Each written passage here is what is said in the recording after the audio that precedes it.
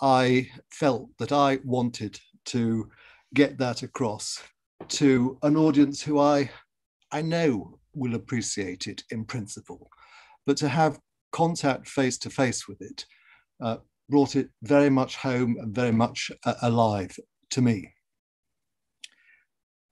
At about this time last year, possibly a little earlier, it became patently clear that the United Kingdom was heading to lockdown. The Court of Protection is an incredibly paper-based court. It has an antediluvian technology system, and I was worried how on earth it was going to cope with the exigencies of a pandemic, which instinctively many of us felt would be at least 6 months. Unhappily, it proved to be rather longer even than that. Within days of what we call lockdown, and probably you all do too, we moved on to the video conferencing platform. I can't remember a more stressful time in my career. It wasn't the cases, it was having to wet load an e-bundle and ask for it to be hyperlinked. I wouldn't have known what that meant in the week before. And ensuring that I wasn't muted and everybody else wasn't muted and we were getting to where we needed to be was hugely stressful. And if that wasn't stressful enough, it was determined that there should be a transparency project to look at how the Court of Protection was coping and achieving transparency in the time of the pandemic. That's a very noble objective, but I can tell you, it stressed out the judges to a level that you couldn't possibly begin to appreciate, not least those at the lower tiers, the district judiciary, who don't have the kind of support staff I do to help me make the links. Regularly in the Court of Protection, there have been 70 to 80 people on the video conferencing platform. We wouldn't have got anything like that if we'd been sitting in a real courtroom. What became obvious to me right from the beginning is that something fairly dramatic had changed. Although we had just started lockdown, the NHS had been under pressure for some time already. That, of course, is why we went into lockdown, because there was an anxiety as to whether the NHS would cope. And suddenly, I started to hear evidence from doctors in hoodies and scrubs, no longer bow ties. By the way, I did have a doctor in a bow tie the other day, the only one in the pandemic. He was retired and had decided to dress up in his bedroom for the occasion. And what soon became obvious is that the hypothesizing, the theorizing, the grandstanding, sometimes the defensive armor prop that we get from expert witnesses from time to time had evaporated all completely. What I was getting was something immensely refreshing. I was getting a doctor speaking like a doctor in a hospital with a doctor head on and not a witness head on. And the clarity of the evidence, the quality of the analysis, the empathy of the doctors with their patients was revealed to me in a way that it simply hasn't been for the previous 30 years. That is not in any way to deprecate any of those doctors. They just were not standing in a pulpit in a neo-Gothic courtroom. They were in scrubs with their hoodie on, behaving like doctors. And they'd had to have some fairly frank conversations with a lot of people. The sort of conversations that, as one of them put it to me, we should have been having all along. Open, simple, honest, real evaluations of options, rather than the tendency to hedge and use euphemism and perhaps to run away. These were conversations about life and death, about whether to go on the ventilator or not. and they were taking place without family members being around in circumstances where families couldn't get there. But that too generated a different dynamic between family who were brought in remotely to the conversations later and doctors, and has created a kind of teamwork between patient and medical staff that the Court of Protection, by its very nature, arbitrating upon disputes, doesn't often see. So I think from a medical perspective, there has been something really quite important in what has happened in this dynamic, and which has absolutely to be harnessed for the future. Doctors used to have to get the train down from wherever it was in the country to get to the Royal Courts of Justice, to wait, having a rather unappealing coffee here until the judge was ready, and that might be some time if an emergency came into the list. Too often, just before the doctor was about to be called, there was a sudden agreement about the doctor's evidence and he wasn't needed anymore. Well, imagine you can stay in the hospital and get on with your work and not have to come to the court at all. I have seen no diminishment in quality of evidence. On the contrary, as I've foreshadowed, I've seen an improved quality of evidence. And whereas in the past there's been a kind of presumption that doctors will attend in person to give evidence, given the gravity of the issues that they're talking about, I do not anticipate that that presumption will arise in future. I've also noticed something about the way the cases have evolved. In the past, it was not possible for me to visit what we call P, the protected adult, in the proceedings. It simply is not possible for a judge to go up and down the country, particularly if somebody is in a state of diminished consciousness where there might appear to be little gain from doing so. But I have visited the protected person over the last 12 months more than I ever have done before, by which I mean, if you add all the years I've been sitting and practicing together and compare it with this year, I've done more this year than all those years put together. I've found it to be incredibly illuminating, not least because as I have gone in with the nurse taking the video camera to the ICU or to the hospital bed, I've got a sense of the circumstances of the individual. The concept of intensive care. Happily, I have never been in the real world anywhere near intensive care. And I realized why it is called intensive care, just how many people there are around the bed all the time. I could see, I'm bound to say, the exhaustion in their faces, but I had it made flesh to me what preservation of human dignity in those circumstances meant. Their care, their concern, their professionalism bestowed upon the individual they were caring for a kind of dignity. We talk about human dignity quite a lot in the Court of Protection, but over the past 12 months, I have watched human beings work proactively to promote and to preserve it. All sorts of things give themselves away. Sometimes when I go into the hospital, I find a family member there who probably should not be. I remember going to see one young boy and his brother was sitting by the bed and he wasn't expecting the High Court judge to arrive, even remotely. Indeed, I hadn't planned to at all until a few minutes before I went, I think at the suggestion of the official solicitor.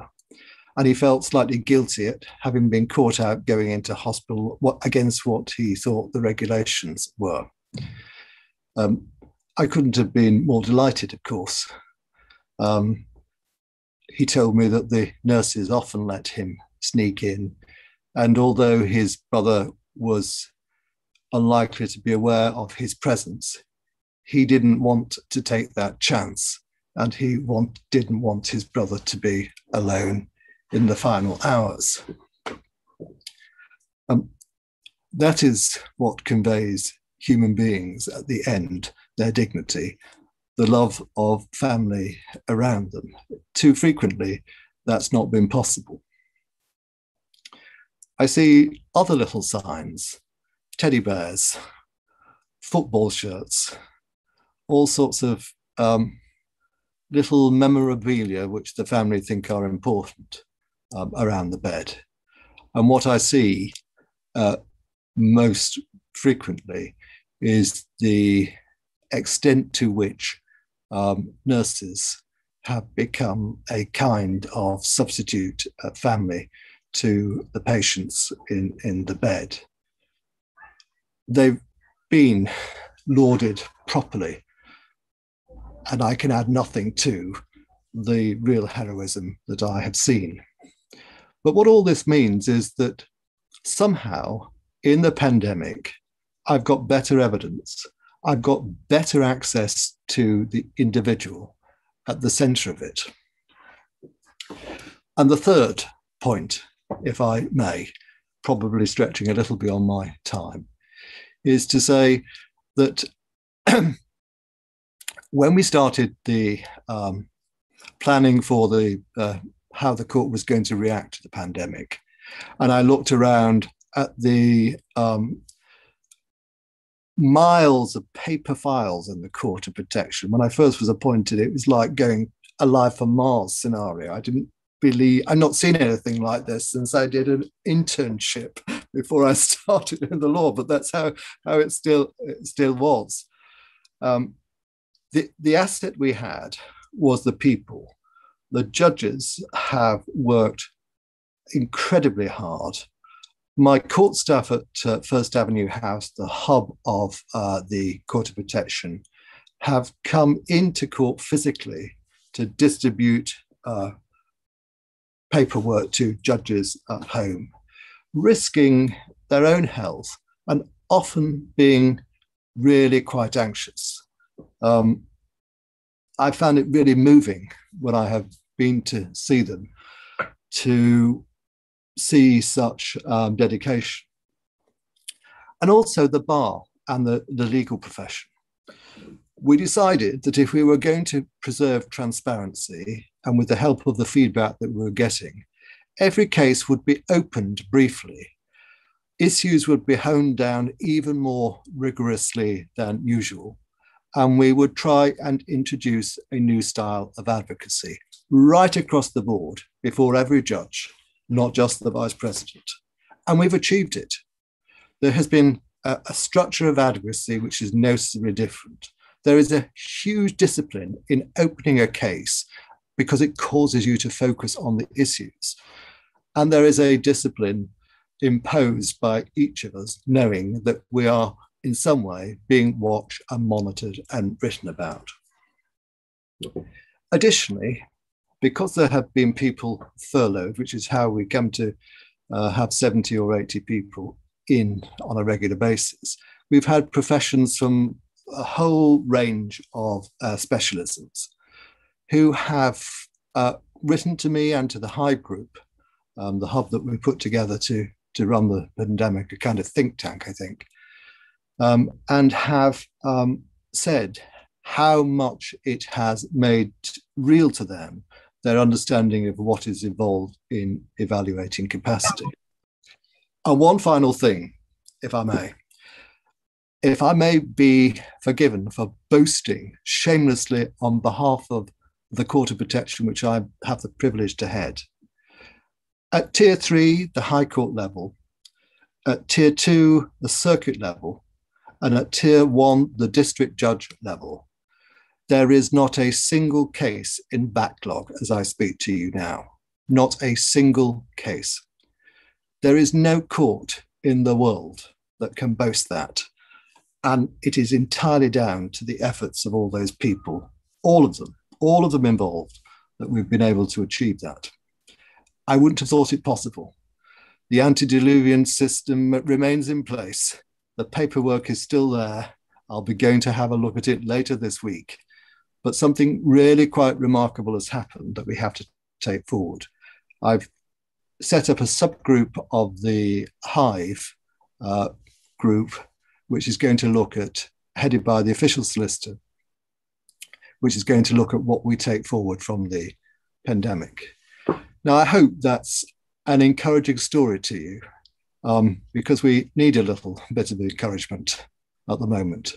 But it's been a remarkable, exhausting journey. I hope that we're beginning to see the light at the end of the tunnel. I had my vaccine at the weekend. John, I've gone over slightly. Thank you.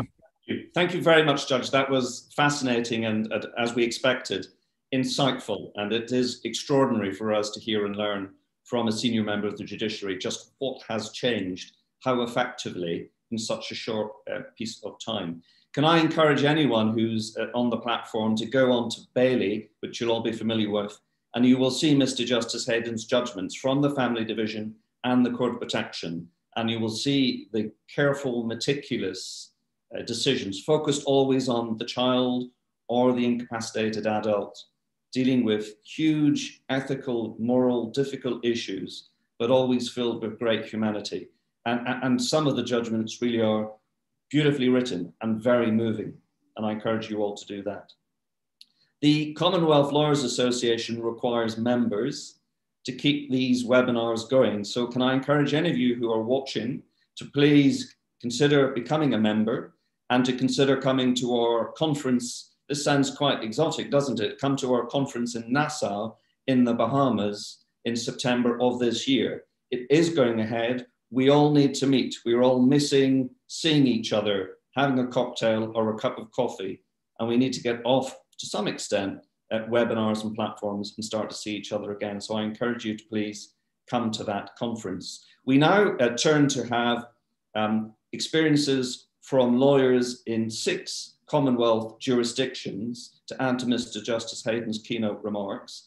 And I'm going to ask them all to please speak for about 5 to 8 minutes from each of their jurisdictions. Their biographies are all on the information. I won't read out their biographies, but they're all extremely talented senior lawyers in their respective Commonwealth jurisdictions. And we will hope, I hope we will have a Q&A in about 40 minutes time, and you can put questions into the Q&A or the chat, and I will try and make sure I understand how to deal with that when we come to that stage. But first, as we go around the world, we will go to Eileen in Malaysia.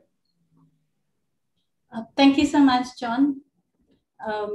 It was so lovely, I think, to listen to Mr. Justice Hayden start with such positivity. It's been so much, so many stories of sadness, of stress, of despair. I think to start an event with the positive things that have come out of this pandemic, I think is absolutely lovely. And I have to say, that's what I've been doing every day. I try and count my blessings. And one of the blessings that I'm counting for today is the fact that I'm sharing this platform with such eminent legal minds. We're going to start with the least eminent, and then I think we'll move on to the most, I suspect. Good afternoon, good morning, good afternoon, good evening. I think we have people from all over the world. A shout out to my fellow Malaysians. I was told that many have signed on today. I do have a very short sort of slide presentation, which I'm going to share with you, just to take you through the Malaysian perspective. And we are talking about, I think, rationing healthcare in times of a global pandemic.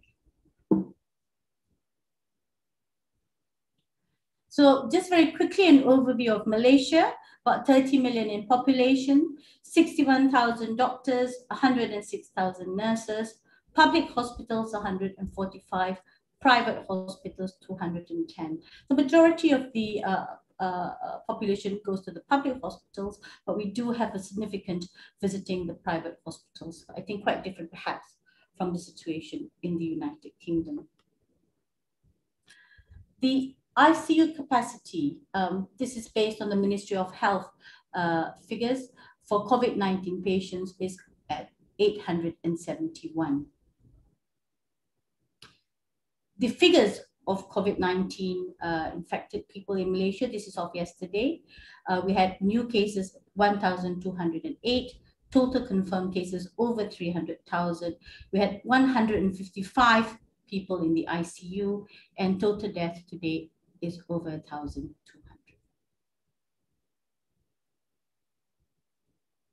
And at its highest, we had 260 people in the ICU. So just now you saw that the capacity of the Malaysian ICU is over 800. So I think well within capacity from the figures released by the Ministry of Health. And if we look at the law, because this is what we're doing this evening in Malaysia at least. In Malaysia, we have our federal constitution, that's our supreme law. We have legislation and we have judge-made law. Now, when I talk about rationing healthcare, pre-COVID, what was happening? It was already happening, of course. Doctors, healthcare providers had to make decisions. Resources are never enough. So they had to make decisions, and the decisions were made based on institutions. So each center would decide on its own. There are no nationwide guidelines, and doctors generally decide on outcomes, meaning the probability of survival. This is what I'm told. What then happened when COVID came? The practice continued, basically, because rationing is, of course, no stranger to the medical profession, and the Malaysian doctors just continued. We don't have protocols, we don't have national guidelines, so they continued as they were, I think, continuing from whatever their institutions had introduced before. Can't talk about rationing without mentioning Jeremy Bentham very quickly. You all don't mind. We are looking at this greatest happiness of the greatest number, blah, blah, blah. But of course, the irony of it all, I think, is that it only works well if you or your loved ones are not part of that greatest number. Otherwise, it doesn't work at all because you're not part of that greatest number. So I'm told, at least, that when witches or women, I picked this specifically because a lot of women on the platform today, burned at the stake. One of the reasons was because it was thought at the time that these women had, I think, caused diseases. So for the greater good, we had to burn these women at the stake. But the practice of medicine, I believe, is predominantly egalitarian in nature. Doesn't have that, I think, aspect of utilitarianism. So how would the Malaysian courts approach? That's the question I asked myself when I'm told to speak at this event. How would the Malaysian courts approach issues relating to rationing healthcare? So I think the competing considerations in Malaysia would be, first, we look at our supreme law. We do have provisions in our constitution that talk about equality before the law, of course, about the right to life, of course. And these are, I think, the competing considerations that the judges would look at. These are obviously egalitarian, I think, concepts. In a recent decision in the federal court, I think it held that Article 8.1, when we talk about equality or protection, equal protection before the law, the federal court did decide that it is not absolute, of course. As long as there is a rational basis for discrimination, then that is fine. It will not offend Article 8.1. And the concept or principle of intelligible differentia was adopted. Similarly, Article 5.1, right to life is again not absolute. It says there's a proviso safe in accordance with law. So what would that mean? I think it would mean the public law question is whether or not the rationing of healthcare in Malaysia during this pandemic would offend these egalitarian concepts that are embodied in our federal constitution. That would be the public law question. I do think, however, given the sort of absence of national protocols or guidelines or even directions relating to rationing healthcare, it will be, I think, mainly a private law issue in Malaysia, if it comes to that. So the question, I think, will be, down the road, yes, we all know talk about the pandemic, we all now talk about rationing healthcare, but down the road, 2-3 years down the road, if a case is to be brought against a practitioner, probably the question will be for the courts to look at whether or not that rationing would afford a reasonable defense to a claim in negligence. And the test for negligence in Malaysia is the Bolam test for diagnosis and treatment, and the Rogers and Whittaker test for advice of risk. I'm not going to answer the question. We're going to have a lovely discussion, I'm sure, but I'm going to put the question out there. I'm going to end with this slide. I think we're all going to get our vaccination because we all want to travel. So please visit Malaysia when you can. Thank you very much. Thank you, Arlene. That was wonderful. Without any further delay, we'll now go all the way across the world to Canada to Laurie, please. You're on mute, Laurie. You're still on mute, Laurie. We're still learning. Okay, unmuted. Thank you very much, John. It's a pleasure to be here to share the panel with my fellow panelists and to reach out as far as we are this morning around the world. Well, it's morning here in Canada, 8 a.m. So let me just jump in. First, I'm just going to touch very briefly on the legal context in Canada, our experience of COVID. I will touch on two issues specific to the rationing question and tie up hopefully with a lesson learned. So by way of legal context, just very briefly, Canada is a federal state. We have a national government, federal government at the national level. The country is divided into 10 provinces, 2 territories with governments at that level. Broadly speaking, legislative competence over healthcare is a matter of shared jurisdiction, but practically speaking, most healthcare delivery and the regulation of healthcare delivery happens at the provincial and territorial level, whereas federal involvement relates to setting broad parameters for health system delivery. Our Constitution includes a Charter of Rights and Freedoms, which applies to government action at both levels. There is no specific protection directed at access to healthcare, but certainly there are provisions that have been interpreted to provide important protections in the healthcare context, mainly Section 7, which is our right to life, liberty, and security of the person, and the equality provision in Section 15.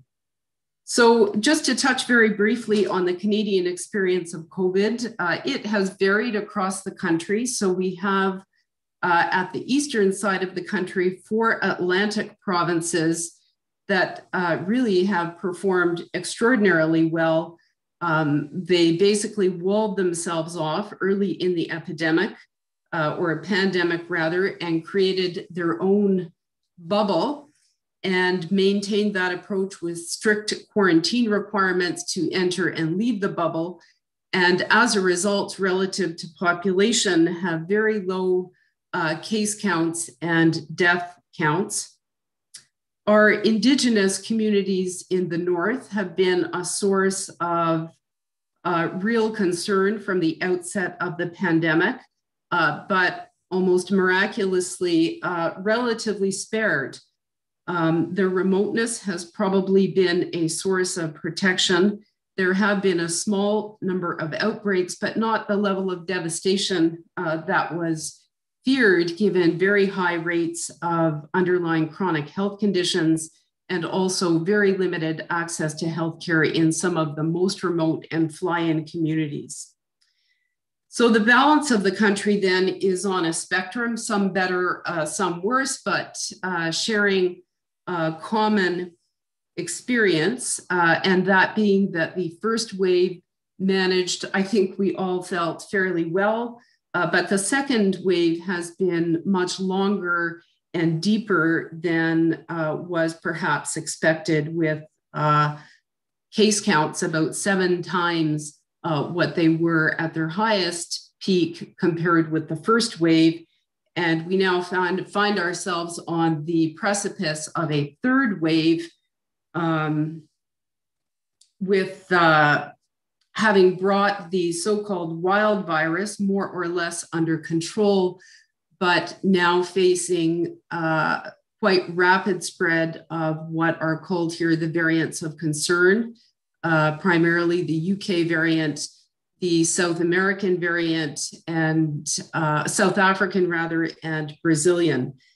And we are facing that at the same time as our vaccination program is unrolling, but rolling out with some organizational problems and limitations on supply. So the fear is that the vaccination program will not be sufficiently underway to protect against this third wave, which in Ontario at least is anticipated to bring even higher case numbers potentially than the second wave.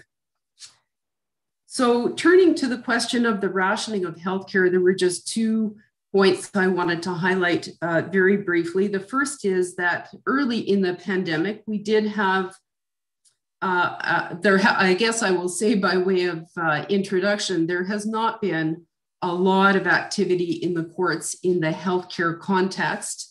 One case I can talk about is a case that involved an application for an interim injunction brought by nurses in 4 different long-term care facilities around the province. They were all homes that were in outbreak with significant numbers of resident and staff infections and significant numbers of resident deaths. And the main issues in dispute was that the employers were in effect rationing access to PPE and not providing the nurses with point of care, the ability to determine what PPE they required at point of care. And so the nurses had these were unionized environments. The nurses had grieved the employer's actions, but pending final determination of that issue, brought an application for an interim injunction. And the injunction was ultimately successful. The application succeeded in a fairly specific legislative framework in that the nurses were grieving the failure of the employers to follow through on mandatory directives that had been issued by our Chief Medical Officer of Health. In the context of the decision, the court emphasized the importance of the precautionary principle, which is embedded in our provincial public health legislation,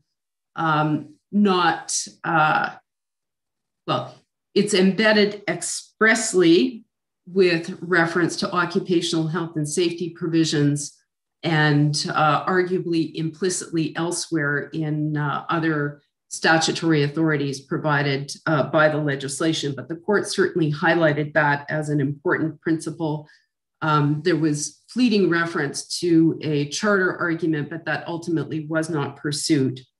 So that was an interesting example of healthcare staff taking issue with rationing of PPE, which was very much a concern at the outset of the pandemic, I think not just in Canada, but elsewhere in the world. And so the last point that I will touch on is relates to critical care decision-making. So we have not seen activity in the courts as relates to rationing of healthcare. Looking at access to healthcare broadly speaking, basically, I think, and this is a personal impression, really nothing more, but the population has taken on board the notion that we really do need to preserve capacity within the system for those who are most ill, and so have accepted, really as an unavoidable consequence of the pandemic, a very early shutdown of the hospital, and then subsequently a level of triage in terms of accessing surgical procedures and the like.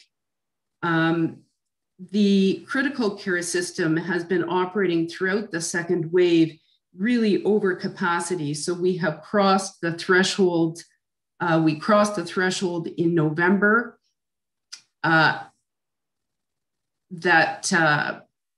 the threshold beyond which business cannot carry on as normal in our hospitals. So we do have an accumulating backlog of surgical procedures that is estimated may take up to 2 years to clear in Ontario.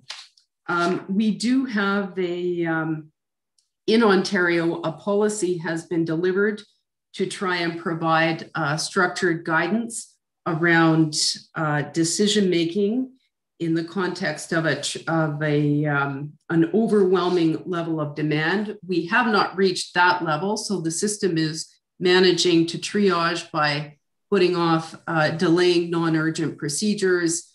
In January, there were efforts to, patients were being diverted, but we have not reached the point at which, we have not ever reached the point at which ventilators and ICU capacity is being rationed. But there is a policy framework that has been developed by the Ministry of Health and circulated. It has come under some criticism for the lack of public input and accountability, concerns about the use of tools as relates to protecting those with disabilities, and concern about the potential for discrimination. There is concern about the lack of any process to allow patients to challenge decision-making.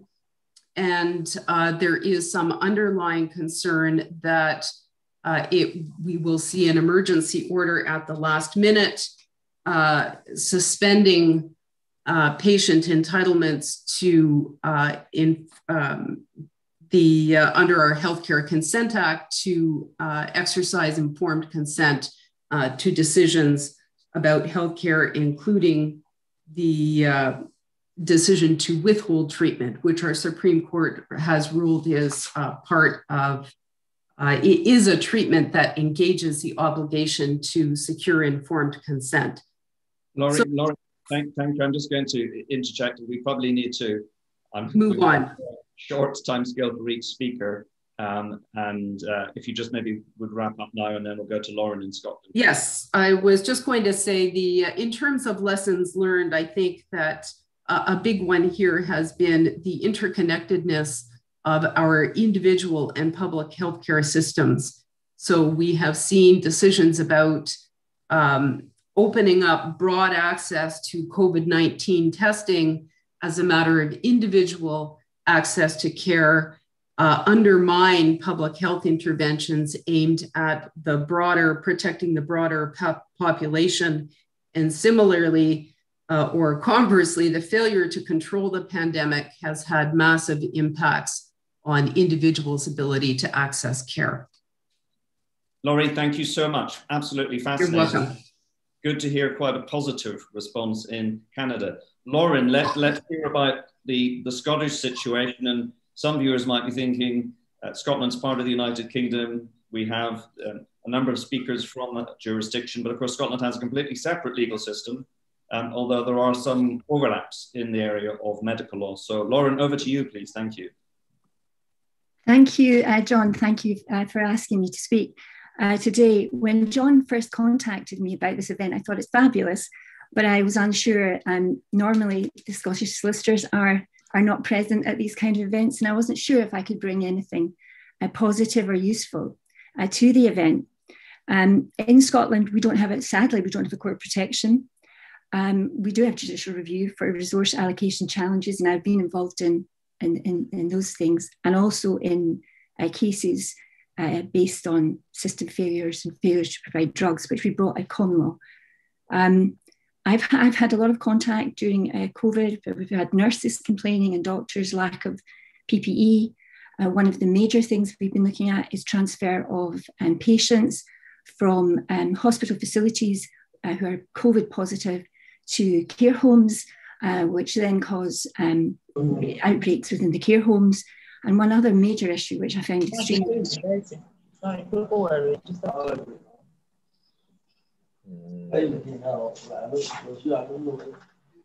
I'm sorry, is it? Maybe Laurie, you could mute, please. Okay, I'll keep going. Thank you. And we're also, we've had a lot of issues, and this is extremely concerning in relation to DNAR orders. where GPs have been completing such orders without discussion with family members at all. And this is one of the continuing concerns.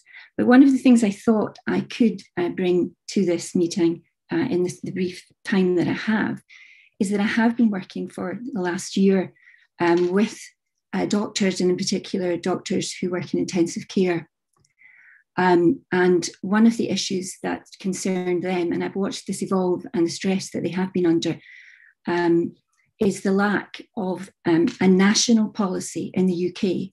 Now, our healthcare's devolved, I accept that in Scotland, but we were interested in a national policy. And the reason that we wanted a national policy really was for protection, not just of the clinicians that we ask to go and be there in the front line, but also to, I'm very into candour and information disclosure and involving patients and families in decision making. And this to me felt that the people were being filtered, information was being filtered about what was really going to be there or not there, with a view that there would be perhaps huge concern. So because time is limited, what I thought to do was to perhaps highlight the issues that I've been facing and the medical professionals that I've been working with in the last year. And I have to say, there was many times that I felt full of despair when you see the reality of what was going on. Now, the reality was that the frontline health professionals, particularly our ITU doctors, and I have seen someone in ITU, and I know the standard of care that's given there. They were placed in a position where they were having to make difficult resource decisions, sometimes in the middle of the night on an emergency basis, and they're entirely unsupported. And I do not find that to be acceptable when we ask them to go into this front line. They should not be left on their own to make decisions. Triage is the issue. Triage prioritization of patients was clearly a big issue that needed to be addressed, withdrawal of care. But we had no national triage guidance produced by the government. Medics were saying to me that they were concerned if they removed a patient from a ventilator or refused access to a ventilator, this could lead to criminal charges or complaints. Many doctors required to make these triage decisions with COVID patients, but also they had a situation where they had non-COVID patients, and who gets that ventilator, who gets the treatment. And there was also a concern that was being raised that doctors in practice were making decisions based on an anticipation of resource limitations before there was actually a resource problem, or before there was an issue with access to ventilators. Now, that's something that perhaps was unconscious, but these doctors at the start of this pandemic recognised that there potentially was going to be a huge issue and it needed to be addressed. And this is why patients were being transferred from hospitals out to other facilities or home. There was also issues that if people were being transferred to home too early, would that then lead to a claim against them if something went wrong when they were transferred home? Or when someone attended accident and emergency, do they admit them to a hospital where they may get COVID or send them home? And in each situation, there was a feeling of vulnerability. Candour is something in Scotland I'm extremely proud to say we do have a legal duty of candour. We also have an apologies bill, which I wholly endorse. And of course, I am really behind the issue of information disclosure to patients because of my involvement in Montgomery. It had been suggested that doctors no longer needed to apply Montgomery principles in a pandemic. Why would that be the case? But that was seriously being suggested. But again, this put medical professions, in my opinion, in an extremely difficult position with an uninformed public and members of the public who believed that they have a healthcare system which is free at the point of delivery and will always be there for them. Now, the question as well was, what about these DNER, CPR orders, which were started with older people, vulnerable people, and I understand also people with disabilities. And was that done, the instructions to do it, was that done because it was removing a population from access to resources that may be limited? And that must be a concern. And I wondered that what was starting to happen was a lot of principles that we held dear were allowed to become lax because we were in a pandemic. Now, it's not the situation that there was no guidance in the UK at all, but sometimes the reality is that when many different guidance is produced, we then have conflicts, we have different things being said, and how are these doctors supposed to work out which one do we read, which one do we follow? And some of them were referring to the other guidance. So we had GMC guidance on prioritising access to treatment. We had NICE guidance on critical care, and they originally had what they used as a critical frailty score or scale. That was immediately challenged because it didn't respect the rights of disabled, particularly those with autism and learning disabilities. So that did not help. NICE talks about triage and prioritising of patients. The Royal College of Physicians also published ethical dimensions in COVID for frontline staff, supported by 14 colleges in the Royal College. No reference to prioritising of care. And they did involve the multidisciplinary approach and prioritising of beds allocated in an appropriate assessment process. Difficult again, what's the criteria? So the Royal College of Surgeons, the BMA, produced excellent guidance and identified a public acceptance of rationing decisions. The Royal College of Nurses also got involved, and the Resuscitation Council of the BMA, the BMJ were involved. But what we never had, and we need to think about, I say, so we did not have national guidance. So although trusts could produce and individual hospitals could produce guidance, the situation was that uniformity was not guaranteed. And interestingly, I did look in detail at the Italy's guidance produced by the College of Anaesthesia and Resuscitation Intensive Care. And they did grasp that thorny nettle of, they said intensive care should be prioritised for those whom there is a greater chance of success and for whom there is the greatest life expectancy. They also recognised, they said there may have to be an upper age limit. They also said access to ITU beds should not necessarily be on a first come, first served basis. They said patients should undergo. Lauren, could I ask you please just to wrap things up so we can get to Nigeria and then back to London? Thank you very much. Yeah, okay, thank you, John. Sorry, I've had a timer on, but I've not looked at it. Sydney in Australia produced some great guidance as well. And the Australians have done some great work that if people want to look at that, because I think to wrap up what we're doing now is surely we want to focus on what did we learn from this year and what do we need to do to approach, to improve our approach should we be placed in this situation again.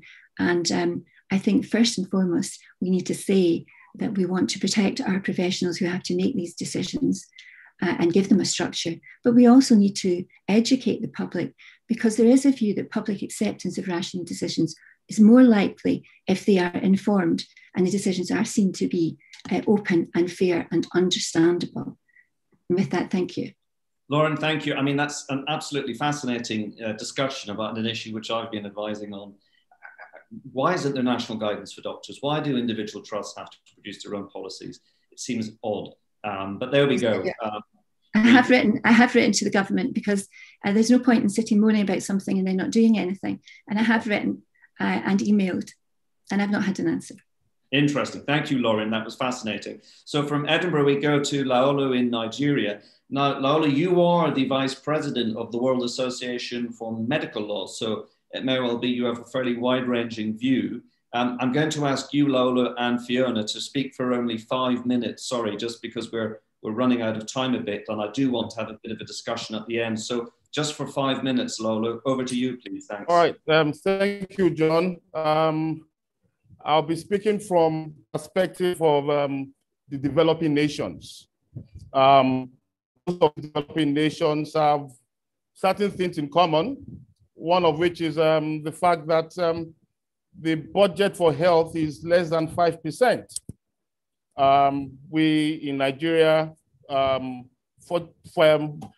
even before COVID, rationing, we've used to the system of ration because of the lack of adequate funding for the health system. So we've had to use virtually a national policy of triage, where we try to not encourage certain tertiary facilities to handle ailments that could be handled in primary or secondary facilities in order for us not to clog up the system. Unfortunately, that still pervades anyway. With respect to Nigeria, we've also had another developing countries, aside from in terms of ICUs and critical care centers, we've also had the scarcity of manpower and intensivists, for example, are quite scarce in the country. We look at the population of 200 million Nigerians, and we have a ratio of 36 doctors to 1,600 patients. So in such instance, you find out that the system is overstretched already. So the triage has always been in place, but with COVID, we've been quite lucky here because we've had only 160,000 infections out of a population of 200 million, and we've had about 2,000 deaths. So we've not really had, particularly had the pressure on ICUs here because we've not had much demand for ICUs in Nigeria, surprisingly so. But at the same time, too, we've had challenges with the structure in place with respect to the demand for personnel and overstretched facilities, and at times we have challenges with beds. So we have instances where aside from this being a statewide policy of triage, you find out that the times has to also do bedside triage in deciding, for example, who gets certain treatments and who unfortunately doesn't get, particularly if the patient is unfortunate to have very poor prognosis or is elderly and the likelihood of recovery is quite slim or minimal. You know, you have instances where the healthcare provider will have to triage and move on. So we've had such instances in Nigeria, but at the same time too, we are also quite lucky with the pandemic because we have a huge youth population in the country. So we've had a lot of people who probably have contracted COVID without even knowing. They are these asymptomatic persons who are walking free around the country without even showing symptoms of COVID, because we have a huge population of youths. So what we tried to do was to try and enlighten the elderly people and those who have pre-existing conditions to stay largely indoors. We did have lockdown here. We did have a second spike, but we've been quite lucky, and I believe the luck has to do essentially with the youth population of Nigerians and the fact that the elderly people were adequately counseled to remain indoors and minimize outdoor events as much as possible, and those with pre-existing conditions as well. We were quite lucky here, like I said, because if what has happened in the advanced countries was happening here, where people had to depend extensively on ICUs and intensivists, we would have had a really, really big challenge on our hands here. We're rationing as well now, even with the vaccines coming up now. We are forced to ration, first of all, by giving the frontline workers and giving doctors and nurses being their priority. We also try to ration with PPEs as well. So we try to, while rationing that as well, we try to make people here have customized face masks in order for private individuals not to purchase the surgical face mask to the detriment of healthcare workers. So it is, unlike in other climes, it is a familiar terrain we've always been able to operate in a system of scarcity. So to the extent that even training of our health workers, most of them were trained, you know, with the mindset that things will be scarce. You know, I guess when things get better, we'll have to be trained to surplus. But we've not really had the experience in several years of working with surplus. So our healthcare workers have been quite trained in huge challenges environments. And, you know, so that has also given us a bit of an advantage because they were easily able to adapt to what COVID brought. You know, I think my 5 minutes is up. Laura, it is up, but thank you so much. Yes. That was very interesting to hear how the healthcare system, which operates on a basis of having to ration, is possibly better prepared, more experienced in dealing with the challenges of the pandemic. So it's a very interesting perspective. Thank you very much. Now, having run around the world, we come back to Fiona in London. Thank you. Right, and thank you to everyone for their talks. I'm going to follow up from a lot of what Lauren said, but in fact taking into account of things that Eileen, Laurie and Lolu have also said in respect of the approach of England. And I'm going to talk specifically about England, not Wales, not Scotland and Northern Ireland, in the way that rationing has or hasn't taken place. As you know, we have had in this country some of the worst rates of COVID in the world. There are approximately 125,000 people who have died in the past year within 28 days of a receipt of a COVID positive test. And at its worst in January, we had over 40,000 people in hospital. It has been the greatest crisis for the National Health Service, I suspect, since its inception, and has been the greatest test for us as a nation since the Second World War.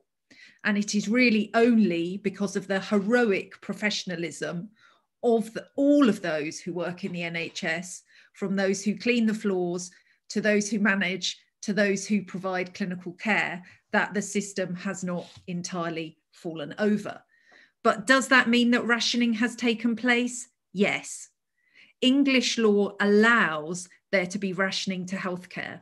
Whilst we have a National Health Service, which is the closest thing to a religion, as lots of people say, in secular English society, the courts and the law do permit rationing of services.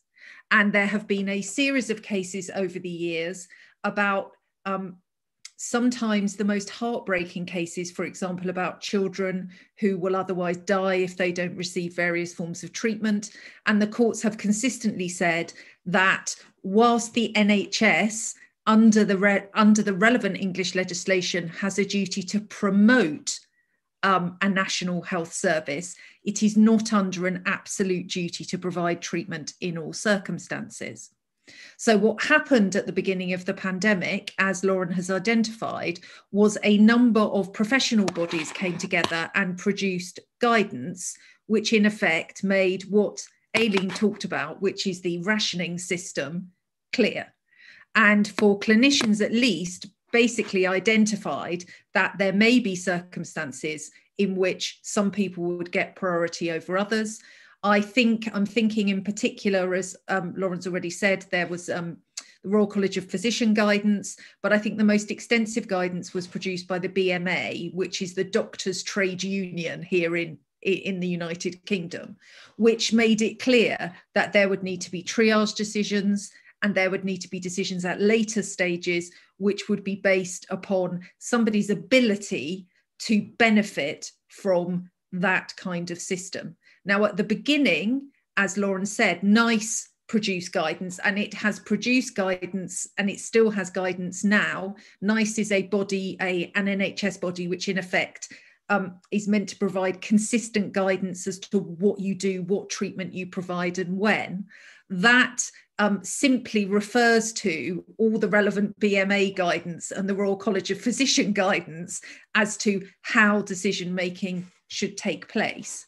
What didn't happen, as obviously has happened in Australia and other countries, is there has been no national guidance issued by the government as to how treatment should be rationed. And there has been a challenge to that, which a decision was made about 3 weeks ago, where the court said that that challenge didn't even get permission. So it didn't even pass the threshold to get further, on the basis that it was entirely up to the government what it chose to provide guidance on and what it didn't choose to provide guidance on. And there was no rational basis upon which it could be held to be wrong not to produce guidance. There have also been challenges to vaccination rollout. As you know, although we've had an immense crisis, we also have some of the best vaccination rates in the world, but there have been considerable concerns about who gets what priority. Again, the courts have not been interested in hearing those constraints and concerns, believing that the allocation of resources is best left to the clinicians to make individual decisions. Now, whilst that gives clinicians freedom of action, what it also means is potential inconsistencies. And one of the things that people have been concerned about is whether or not there has been indirect discrimination in the access to healthcare from those from ethnic minorities who have died in significantly greater numbers per head of population than the white population in this country, and whether or not there has been indirect discrimination against those with learning disabilities or those who are very elderly, assuming that their lives are not as valuable as others. Now, the BMA guidance, and we also have the Equality Act in this country, which protects those with disabilities and those who are elderly from discrimination, should mean that decisions are not made on that basis. But the difficulty with not having any national guidance and not having clarity, as Lauren said, these decisions were being made and are being made on an individual basis. It means you can't ever really tell. And one of the things that a potential public inquiry, I suspect, will look at is whether or not there should have been, because there's talk in the UK of having what's known as a public inquiry, which is where you dig down and you try and work out what the problems are and how we can stop them for the future, is whether or not there did need to be a greater acceptance. And the government did need, in fact, to say up front, look, we are going to have to ration healthcare. This does mean that your mum, your dad, your brother, your sister might not get to go on a ventilator if we don't have enough. And I think you're 5 minutes. Okay, I'm sorry, but that will be a challenge for the next time round if, and let's hope not, there is another wave of this pandemic. Thank you. I mean, two very interesting points coming out of Fiona's contributions there. One is healthcare inequality, and we don't yet know where we are, but I have some very grave concerns about the fact that far too many people have died from certain sectors of society.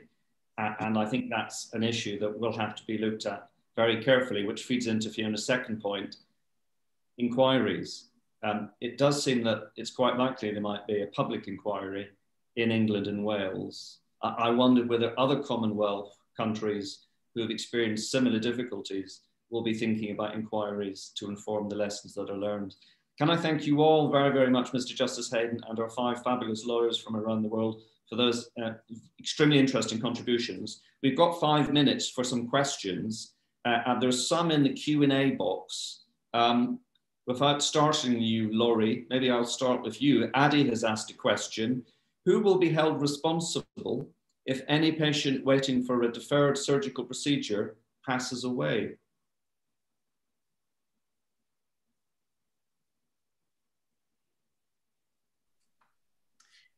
Well, I think it's an interesting question that to me points to one of the really fascinating legal questions that will be maybe our 4th wave in COVID, which is how do you determine in Canada under our common law, and I suspect elsewhere, the issue is a critical issue in medical negligence cases is whether there was compliance with accepted standards of practice. How will standards of practice be impacted by the fact of the pandemic? and whether other decision makers, ordinarily here, the physician would be the person responsible for, physicians involved in delayed access would be the primary defendants, but you can readily imagine that to the extent that hospital policy or government policy have played into this, that they may be brought into the line as well. Thank you, Laurie. We have another question from Lydia, which I asked one panelist to volunteer to answer. It is, how can medical resources be allocated fairly during a COVID-19 pandemic? What happens if there are really no laws on the ground to ensure the protection of this right?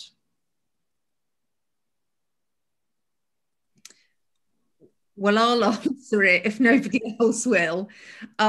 The reality is it isn't that there are no laws, it's just there are no laws which are written down. Doctors have to comply with their ethical guidelines. If they act in breach of their ethical guidelines in any country in the world, they will be subject to professional discipline. There are general common law in those countries which exercise common law jurisdictions. There are general common law jurisdictions in most of the countries in the world, bar ours, Lauren and ours.